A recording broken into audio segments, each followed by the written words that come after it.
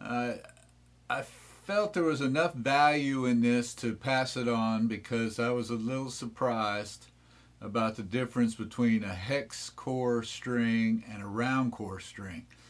About 9 years ago, and I'll put the link of that video at the end of this video, I did a video about pyramid strings, extolling their virtues, how great they were and why they were the best string. And eventually, they were kind of expensive. I can't remember what I was paying back then, but I decided to do a string hunt, and I went through all kinds of things like cobalts, and can't remember all the strings I tried. Maybe well, I think GHS is cobalt, but anyway, I settled on D'Addario, excuse me.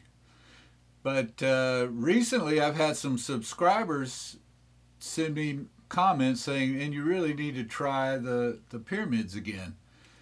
They sound better, and that round core is making a difference. And so, I didn't pay a lot of attention to it because I figured that the D'Addarios have been fine for several years now for me. They last forever. They're very tough. But I had ordered some Fender bullets. Oh, that was another string. I tried the Fender bullets, and I really liked the bullets. But I ordered them 3 months ago, and they're still on back order through Sweetwater. Just because of the pandemic. So I haven't been able to get them, so I decided to order some pyramids. Well, they were on back order, except I was able to get them from Strings by Mail within 3 weeks, maybe. It didn't take long. I just got them today, actually. That's why I wanted to wait to do this video.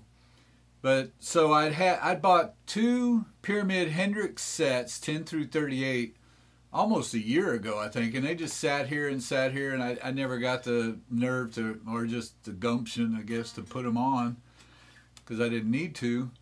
And so I finally stuck them on because I was running out of strings, and I started to really notice a difference in the round wound sound. And I said, wow, these strings just sound round. I can't explain it. I'll do a little demo at the end of this to try to hopefully set an example or show you an example of the sound difference, because right now I've actually got a D'Addario hex core D string and then 2 round core pyramids A and E.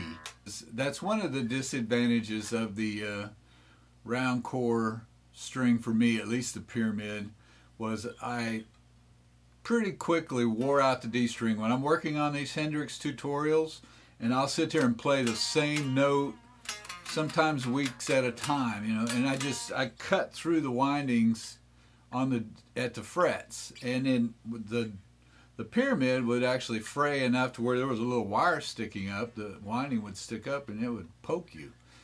The D'Addarios don't do that, and that hex core makes them a lot tougher, I think. So that was the one disadvantage of the round core. So for gigs, I was saying, yeah, if you're not going to just sit there and rail on those things all day long, you might want to put the D'Addarios on there, but when you want real sound for recording or something, you might want to put the pyramids on. But so I'm going to show you an example of hopefully the brightness of the hex versus the roundness and the smoothness of the round core. But years ago when I went to North Texas State, I took music there for a few years. I never graduated, but I loved the school. And one of my favorite classes was Acoustics 101. I'll never forget that class. It taught me so much about string vibration, the mechanics of the inner ear, and just a bit of trivia. If you hear certain loud tones out, external to your ears, it'll create a ghost note in your ear just from the distortion of the bones in your ear. And all that was demonstrated in the class. And one of the most interesting thing was he put this big string across. We did lab experiments in this class. Long string across this desk. It was a stadium type classroom. And he used a strobe light, and he would pluck this big string, and he would slow it down with the strobe, and you could see the sine wave, and you could see the nodes. The nodes of the string are where the string divides itself. You know, you have the sine wave that kind of crosses over like that, and where the string doesn't vibrate, it's called a node. Either way, if it was a perfect sine wave and you can see the nodes, and then you can calculate the harmonics off of that string. You know, the first harmonic is the string divided in half, so A440 becomes A880, which is an octave higher because the string is half the length. Anyway, all that was in that class, and when I started hearing this roundness of the string, I said, I wonder if anybody's ever done an experiment on hex versus round core vibrations.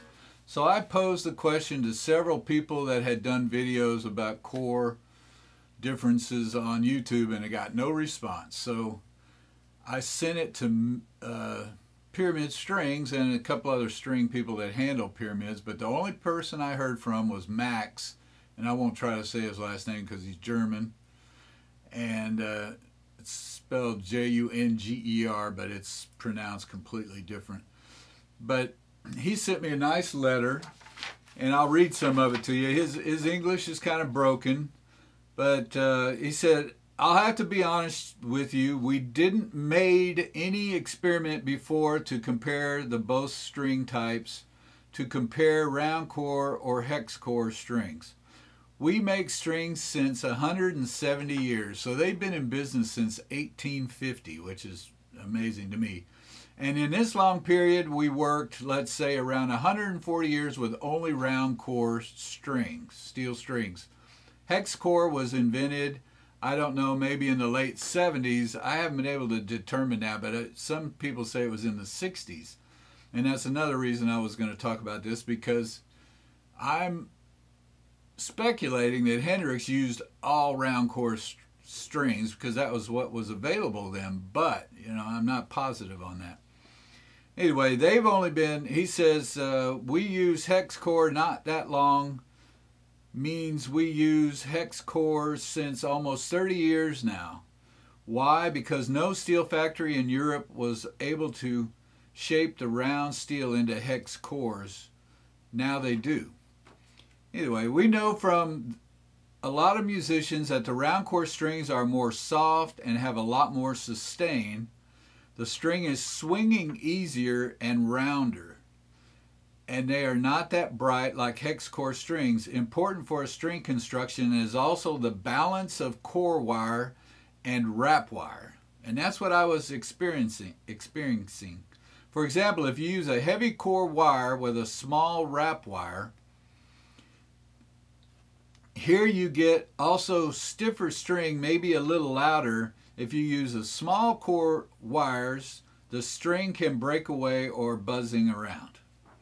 You mentioned the D string winding. Yes, it could be when you use, for example, the thinner wire wrap. The wire wrap is more sensitive at the frets.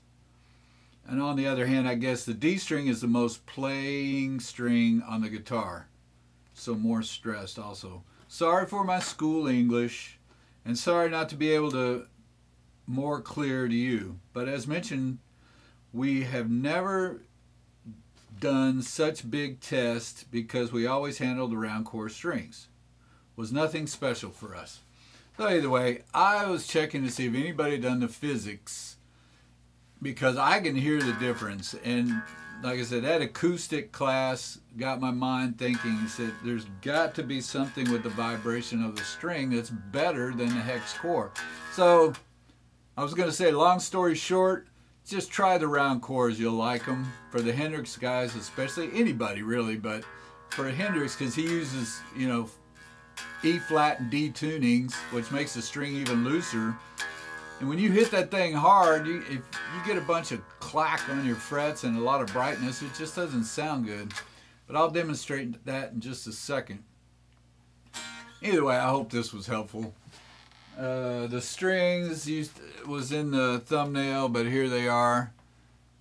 Strings by Mail does the, I don't know if they make the sets, the 10 through 38 themselves, or a Pyramid actually makes them. I think they put them together themselves. Oh, it says created by Strings by Mail, so they do it specifically for the Hendrix guys. But all right, let's get to the little test and I'll see if you can hear a difference. All right, just a quick demo.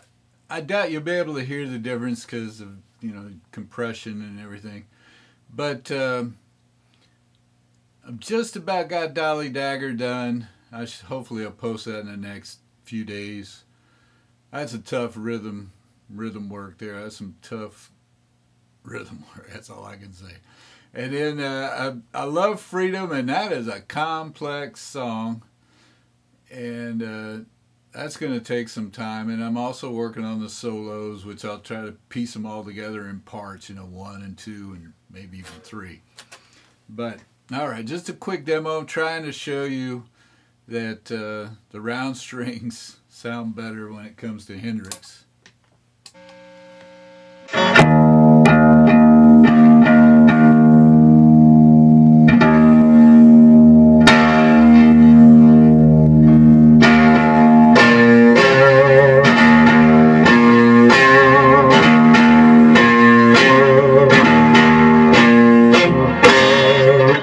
So, here's the D. Here, that's a little brighter. Here's the A. Sounds rounder. There's no better way to describe it. And the E.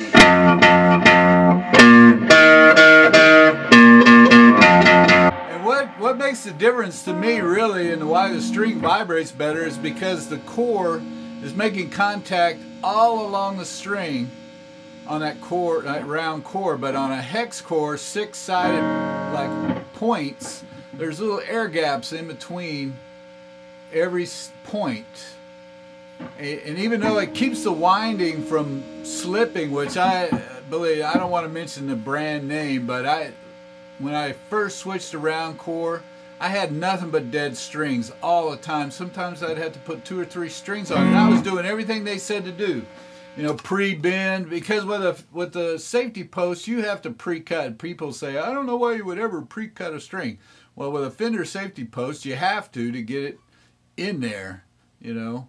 But if you do the 90-degree turn, the bend, I do a little over 90, and then I also take my cutters and crimp a little bit on that little short end just to try to anchor the winding so it doesn't slip, because on those other strings it slipped so bad that as soon as I put the string on, it was dead.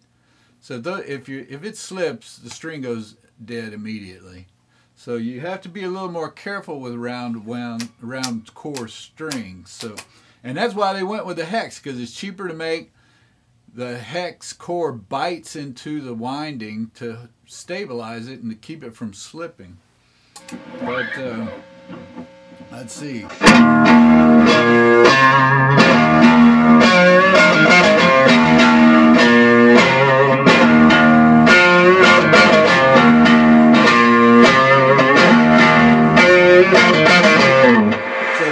that part's on the hex core.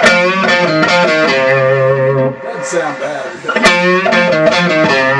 That's why I've been using them for years. But when you compare them, you can hear the difference.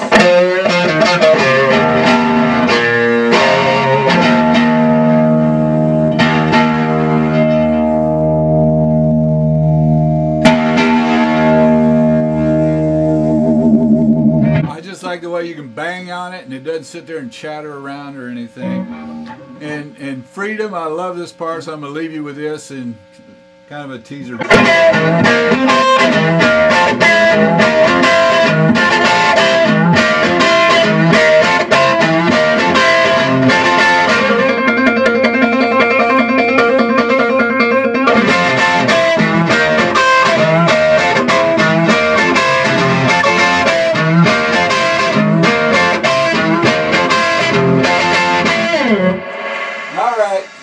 It's coming. Believe me, please subscribe. I need subscribers. Thank you.